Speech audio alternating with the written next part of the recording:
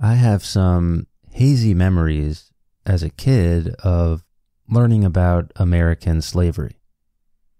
One of the things that was really focused on, and looking back, I'm not really sure why, but we learned a lot about sort of the layout of a plantation, where the slave owners might have lived, where the fields might have been worked, and of course where the slave quarters were. And we viewed a lot of illustrations of sort of slave families sitting outside their cabins, families together, playing music or working or just going about their daily lives. The problem with this sort of focus on plantation life, particularly in grade school, is that in many ways it's misleading. And in some ways, it might even be a total myth. Last year, the Washington Post ran a sort of series of articles investigating slavery and how it's taught in American public schools. Part of this series of articles included one that basically interviewed a number of notable historians of American slavery, and they sort of go through what they see as some of the myths of slavery, stuff that people grow up in the public school system learning that turns out to be either misleading or not true, or emphasizing sort of the wrong things that probably shouldn't be emphasized, and underemphasizing some of the things that might actually turn out to be more important in the long run. The first myth that this article highlights is the idea that slavery was a, quote, benign institution, and enslavers were fundamentally kind. Now, I don't know who's teaching this, but presumably someone is somewhere, and I think I might know the source of this mix-up and this sort of logic that might lead someone to say that slavery was a benign institution, even though looking hard at the evidence shows otherwise. Many historians tend to look at slavery through economic terms, and historians who think like this often tend to view the slave experience and the experience of the slave owners through that economic lens. So I've read historians, and I've actually sat in lectures where historians will say, look, slavery was an economic institution, and as a slave owner, it doesn't make financial sense to just be running around killing your slaves or torturing your slaves or doing some of these horrible things that would lead to your slave not being able to produce as much economic output. So in the view of people like this, perhaps in some sense, slavery was an institution that involved slave owners who at times were kind to their slaves because of this economic return on investment idea. The problem with this view, at least in my opinion, is that yes, it might be true that at times it would make economic sense to treat slaves humanely, but to me at least it seems obvious that at other times it makes plenty of economic sense to beat and torture and potentially even kill. It also makes plenty of economic sense to do dehumanizing things like separating families. It might even make economic sense to instill a culture of fear and terror on a plantation. So you don't get to have it both ways. Probably the prototypical example of this would be looking at the Middle Passage experience of many slaves who had to travel from Africa to the Americas in the holds of these just terrifyingly overcrowded and disease-ridden and disgusting ships. And in that instance, the reason they were so overcrowded and the reason they were so horrifyingly terrible from a conditions perspective was because it made precisely that same economic sense for the slave owners.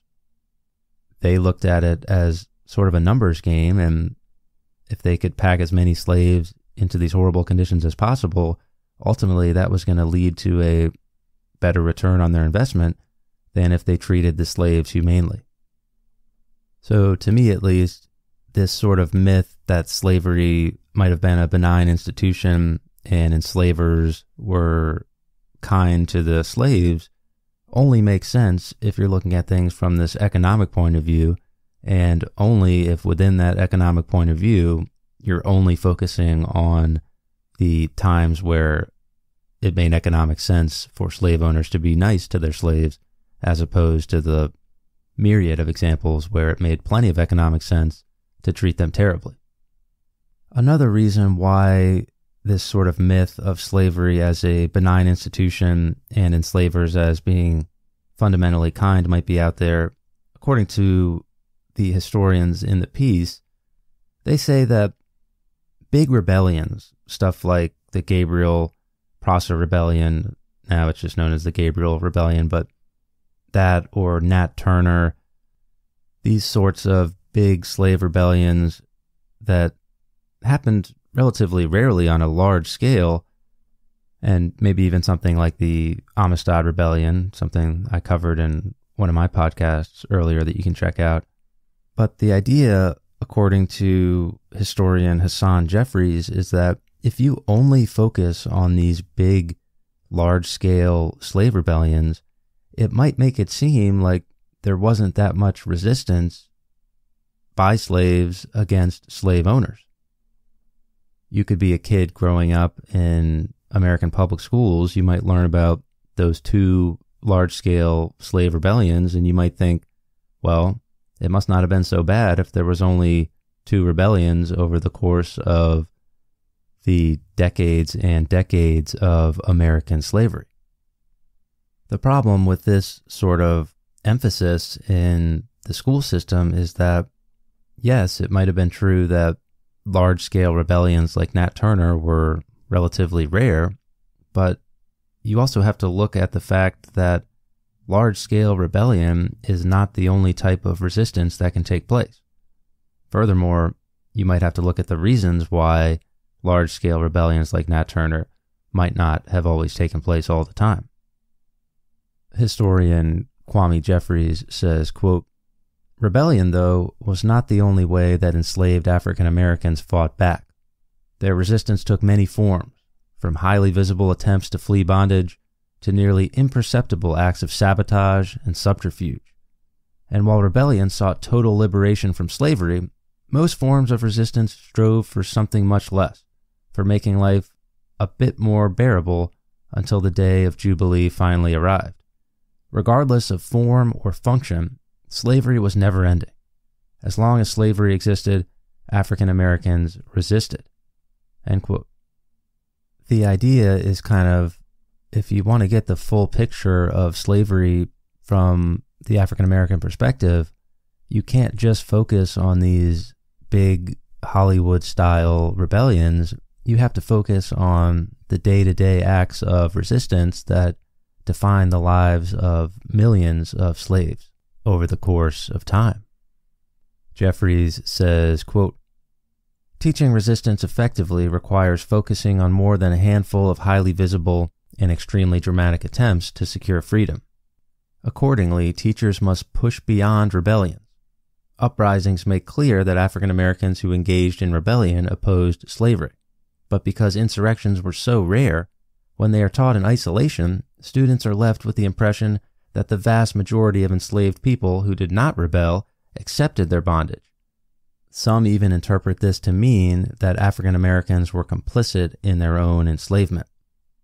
Teachers have to talk about how enslaved people tried to minimize the amount of energy they expended toiling in fields by slowing the pace of work, feigning illness, breaking farming implements, injuring animals, and sabotaging crops, and how they took for themselves life's essentials, from food to clothing, which they consumed, shared, traded, and sold."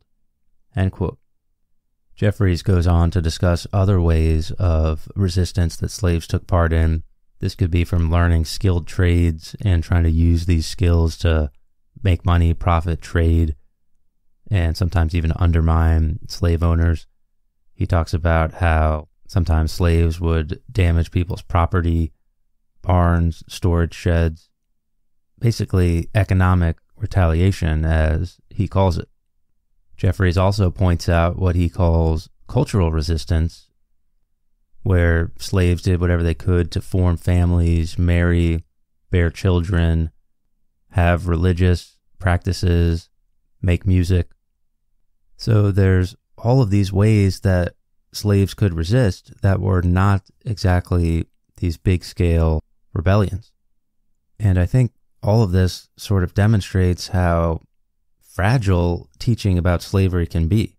And it shows how if you frame things the wrong way, or if you emphasize certain things without emphasizing other things, you could lead a student of history down a path that doesn't fully understand what was going on with American slavery. And really, you can apply those principles to any topic of history where you sort of have these issues of framing and emphasis and context. And when you don't teach those things effectively and you don't include all of those important historical elements, you might get a myth like slavery was benign and enslavers were fundamentally kind to their slaves. The second myth that this article goes over is the idea of slave families staying together. I did mention earlier some of my earliest memories of learning about slavery did include these images of slave cabins where families were sitting outside and going about their lives. And a trio of historians and professors, Dana Berry, Kefferlin Brown, and Anthony Brown, point out that this is a very misleading way to think about slavery. In reality, most slaves were sold between 4 to 5 times in their lives, and most were probably separated from their families. They say, quote, "Most enslaved people experience sales and separations 4 to 5 times in their lifetime. This means that they were separated from their families more often than not. Newspaper accounts reporting on auctions listed the human property for sale in family groupings, but buyers rarely kept families intact. They purchased specific enslaved people to suit their needs and their priorities." End quote. I think this quote matches the economic view of slavery, where slave owners were going to do whatever benefited them economically. And in many places and in many times, separating families and keeping spouses away from each other, keeping children away from their parents, that made sense for the slave owners economically. In fact, slave auctions were known as the weeping time. There was this constant atmosphere among the slaves of fear for themselves, that they could go somewhere else where conditions might be worse, or just the fact that they might go somewhere else and be away from their families and comrades that they had been with. So it is important to study how slaves were able to maintain those family bonds, how they were able to subvert institutions and norms that were designed to keep them down, and how they persisted in this context of sort of family humanity.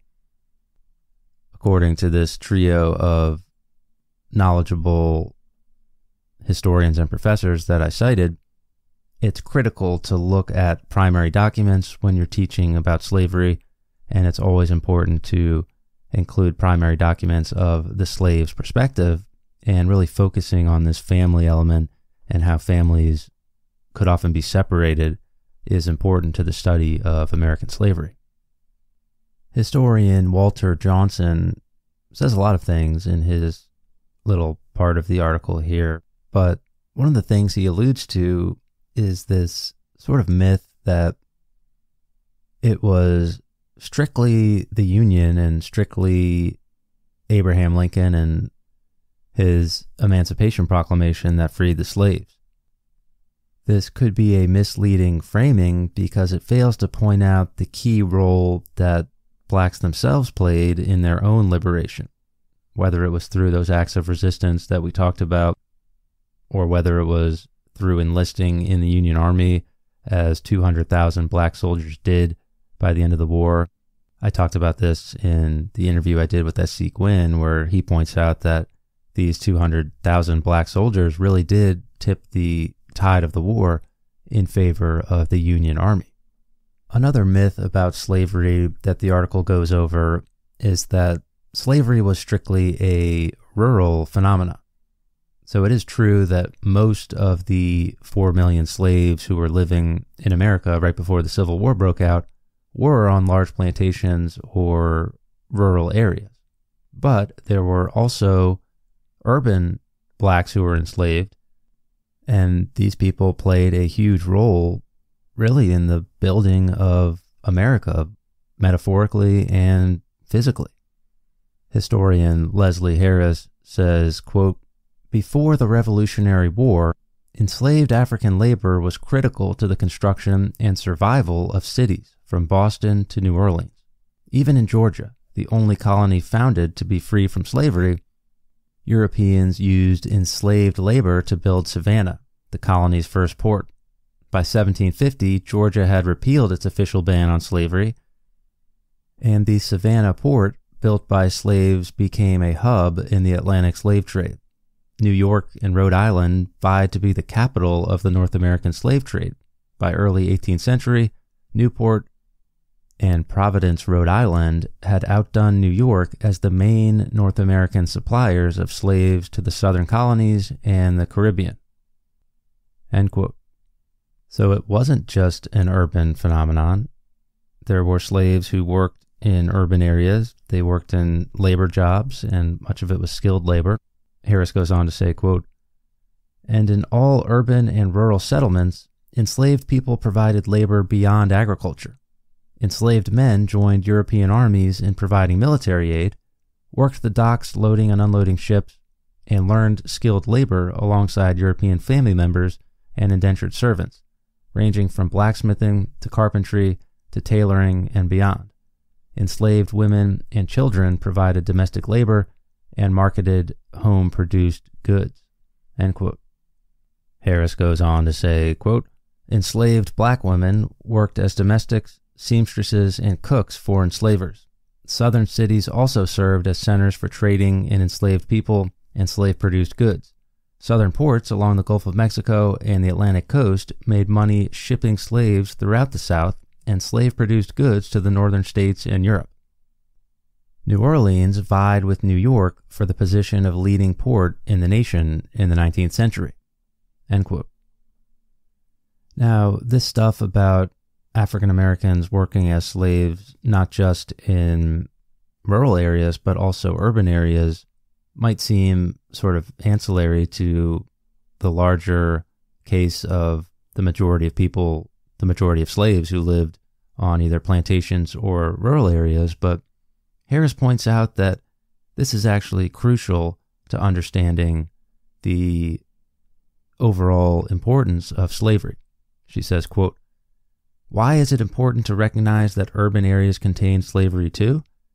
One reason is to understand the expansiveness and possibilities of this system of labor, which is as old as human history.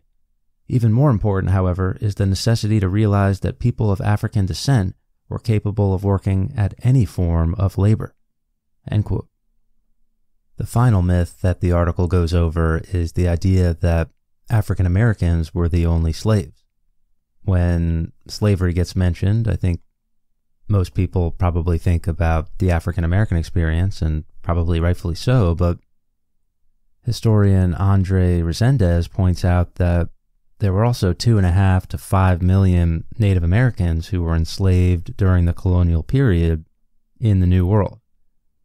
In contrast to African American slavery, these Native American slaves were often women and children. And in many ways, this Native American slavery flies under the radar because a lot of it depends on how you define slavery. Resendez explains, quote, "The Spanish crown forbade Indian slavery as early as 1542. The Mexican Republic granted citizenship rights to all natives born within the country in the 1820s, and the U.S. Congress passed the 13th Amendment prohibiting both slavery and involuntary servitude, a formulation that opened the possibility of liberation of all Native Americans held in bondage. Yet Indian slavery persisted. One of the most striking aspects of this other slavery is that because it had no legal basis, it was extremely difficult to extinguish. Forms of Indian slavery continued in the United States and elsewhere in the hemisphere through the end of the 19th century, and in remote areas even later. Disguised as debt peonage or penal service, this other slavery, invisible and often posing as legal work, is the direct forerunner of the types of slavery practiced today. According to the latest estimate of the Walk Free Foundation, an international human rights organization based in Australia, 40 million people in 167 countries live in some form of modern-day slavery. It is forbidden all over the world, yet not a single region of our globe has been spared from this scourge. Slavery continues to thrive because its beneficiaries resort to legal subterfuge to compel people to work under the threat of violence and offering absurdly low or no compensation. The 400-year experience of Native Americans with this other slavery makes clear there is nothing new about this." End quote. Resendez says a lot in a relatively short amount of words there, and it's tough to parse out sort of the nuances here, but I think what he's pointing out is that for Native Americans, particularly during colonial times, slavery was a thing. Indians were sent to the Caribbean. In most cases, oftentimes, they sometimes worked in these situations where, again, it depends on how you define slavery. And if you look at that 40 million number of slaves right now in the modern era, I don't really know enough about that topic to comment, but I would think it depends, again, on how you define slavery. And I think what he's pointing out is that if you define it too narrowly or too broadly, then people who are looking to take advantage of other human beings can sort of get around that legal terminology. And whether or not you want to call it slavery or not, there's a lot of people in this world suffering pretty badly. At the end of the day, these myths that these historians spent time in this article rebutting came from this project where the Washington Post went out to determine how slavery was being taught in American public schools. So they did surveys with students and teachers, they interviewed teachers and administrators, and ultimately, I'm not sure exactly how scientific the study was, whether it would hold up to, sort of statistically significant scientific scrutiny. But I do think a lot of these myths are there in the school system, and if that's the case, you have to wonder why. That's another one I'm not sure I know the answer to. I think anybody who pays attention to some of these battles you see in the news over public education and textbook use and what sorts of standards different states are teaching to their kids, I think anyone who pays attention to that stuff might come up with some cynical answers that I'm not sure I disagree with. But I think at the end of the day, you have to have people that care. Whether it's students, teachers, administrators, parents, just everyday civilians, you have to have a culture of people who care about, one, getting the facts of the historical record correct, or at least using a historical process that lends itself to analyzing what is correct and what isn't, given biases and perspectives and different points of view. And I think, too, you have to care about the individual suffering of people throughout history, and particularly the plight of slaves, and that caring has to show in the way you conduct history. In my opinion, a focus on the individual lives of ordinary people has to be one of the primary focuses of good historical study.